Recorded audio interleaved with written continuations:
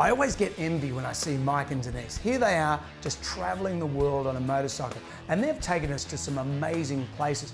But where did it all start off? Well, it started off in the Himalayas, and Mike and Denise take us back there.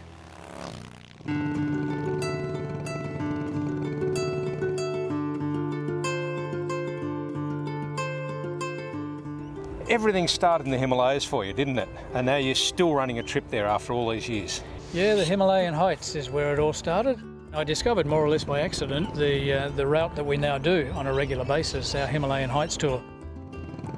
And we now still run pretty much that same program many, many years later.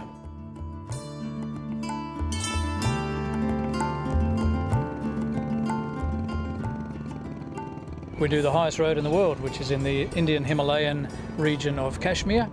How do people feel when they get up the top there? It's a very popular destination these days. The highest road in the world is 5,600 metres.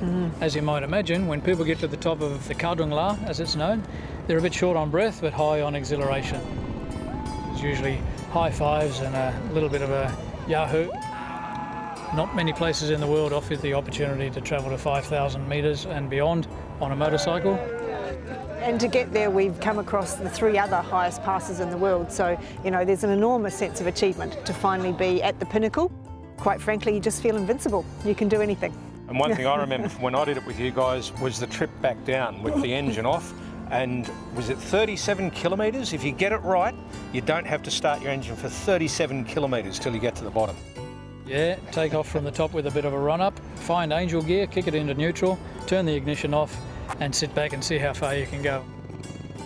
What did you first think of a Royal Enfield when you rode one? I had nothing else to gauge it by because I'd never been on any other motorcycle in my life, so I jumped on an Enfield and I thought, this is fantastic. What an introduction to motorcycles. Isn't this the most powerful thing on the planet? I've got to say, it's exactly the right pace for going up through those mountains, which are got to be one of the most spectacular places in the world. The views are sensational. Absolutely. Around every corner is a new vista.